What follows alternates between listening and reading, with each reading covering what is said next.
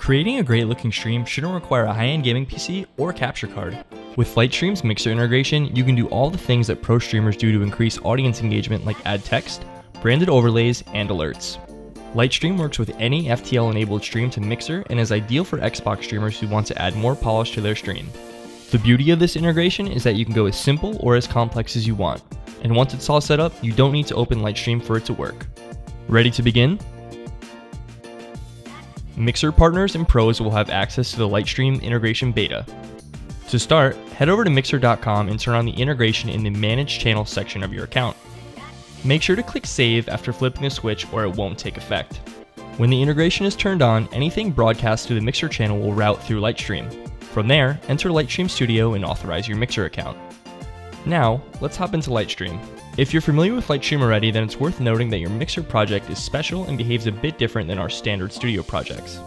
It automatically starts whenever it receives your Mixer feed, so there's no manual start-stop button, it only streams to Mixer, and there's no early access layer types from Lightstream Labs. If you're not familiar with Lightstream, then let's do a quick rundown on the dashboard. This here is the canvas, which is a preview of what you're sending out to your stream. By default, we've added your Mixer feed, which will be whatever you're streaming to your Mixer channel from your Xbox or computer. The top bar will tell you if your integration is enabled, as well as if you're live or offline. The left panel contains all your layers. If you're familiar with Photoshop, then you'll understand the layer system pretty quickly.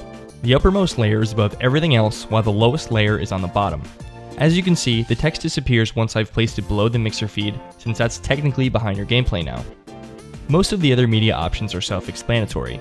Images, image slideshows, for example, adding a rotating list of sponsors, camera, microphone, and then there are third-party integrations. Third-party integrations allow you to add dynamic alerts on your stream that are triggered when someone follows, subscribes, and more. Moving on, the lower left portion here contains all of your audio. If you were to place a microphone or something from your media layers, it would appear here. Down on the bottom, you have all of your different scenes.